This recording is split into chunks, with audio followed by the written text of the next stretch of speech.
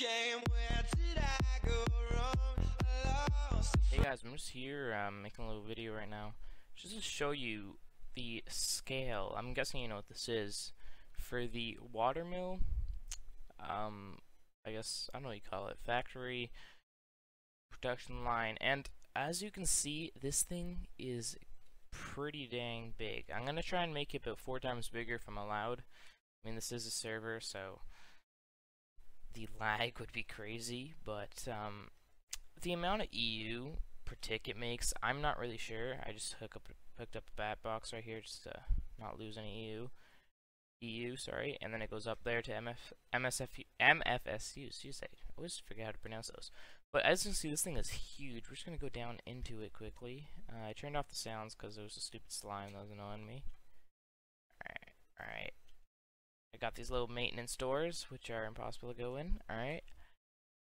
So this is the top of the thing up here, and if we go down the middle here, just cinematic little mode, we're gonna drop down. You'll see how many of these there are. I think this is something like 176, which is quite a few. That is quite a few watermills. Of course, you'll already see that in the video, I think, if I get my editing right. It didn't take that long to make since you get 2 each, and I still actually have quite a few watermills.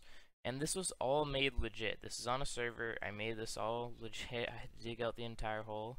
Thankfully, I had someone to help me. And I had to make all those watermills, all that glass fiber cable, and yeah.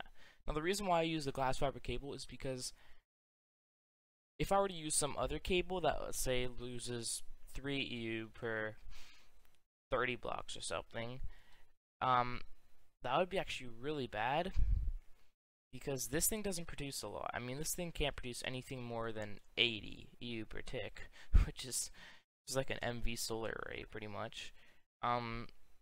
So I tried to keep it all. I probably lose like 3-4 EU in total of this entire system, so it's not bad. I'm powering something right now, and to power my entire place here, I just have low voltages.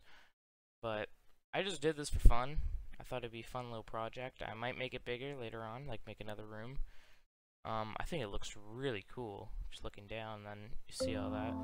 But yeah, thanks for watching, and I guess there can be other pictures or something, so see ya.